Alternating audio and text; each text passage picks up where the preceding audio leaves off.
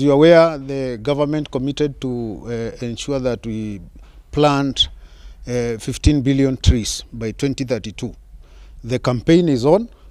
We are in the rainy season, and we expect the president sometimes next week to launch the national campaign on tree planting. So we're requesting all the stakeholders, the media, the members of the public, financial institutions, NGOs and the civil organization to assist Migori in ensuring that we plant at least to the build-up, we need to plant about 300,000 trees. So far, we've been able, for the last 2 months, we've been able to plant 1.2 million trees, but we're targeting about 2 million towards the end of this year, by December. So we request you to join us and also tell the members of the public.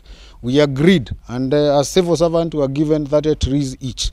So we're requesting you, as also members of the place and the community, to ensure that at least if we plant each 30 trees in Migori, we'll be talking over 3.6 million trees by December. So thank you very much. And we have trees from the conservators, but also we know there are private individuals, including financial institutions, NGOs, with trees, and they would want to plant them. Again, you know, we're given a directive by the president to ensure that each assistant chief and chief has a tree nursery. So we cannot say we don't have them, but we're still trying to look for more so that we can be able to cover the whole area.